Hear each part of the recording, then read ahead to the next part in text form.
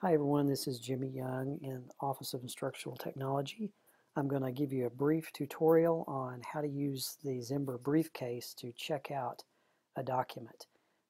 Zimbra has a feature in it that's like a mini document management system. You can put documents in there and kind of collaboratively edit, have multiple people editing the same document, and it has a way that you can check it out, which basically makes sure that no one else makes an edit to the document. Two people don't make an edit at the same time.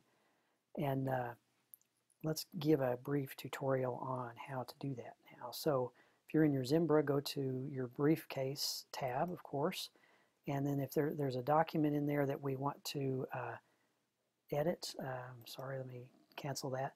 I wanted to show you, there's a document in here called Strategy and Goals, OIT Summer 2013.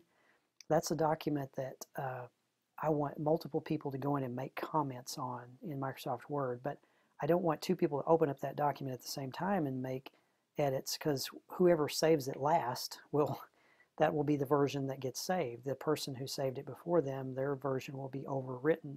So we want to make sure that we are all editing the right document. So that's what a document management system does. So the way we do that in Zimbra is right-click on the document you want to check out and choose the checkout file.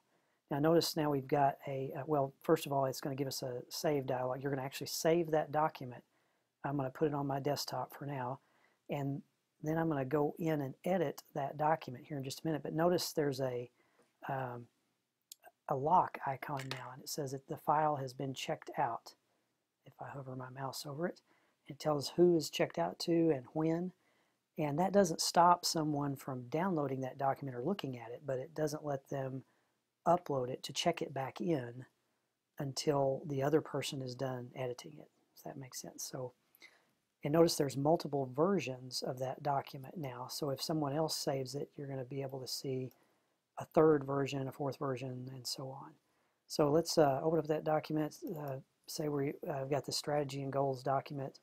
We open it up in Microsoft Word, and I go through and say I want to make a comment on this particular sentence. So I'm going to highlight it and click the review tab on Microsoft Word, and maybe I'm going to add a comment there.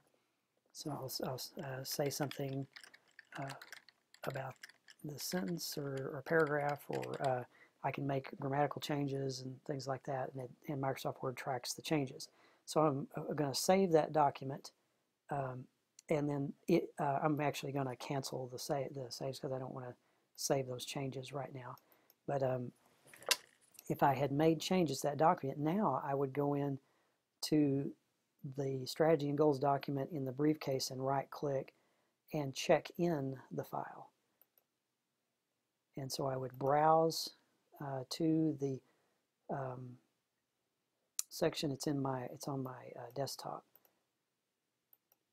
and choose that file, click open, and I could make some notes about that particular version. Notice now it's saying this is version 3 of that document, and then I click the check in box, and then someone else can check it out at that point, and it has my edits in it and only any edits that came before that. I'm going to cancel that for now because I want to show you can also, if you check out a document by accident or don't want to save your changes, you can right click and discard the checkout, and that just takes the lock icon off of it. So that's how you use the document management system in the briefcase in Zimbra.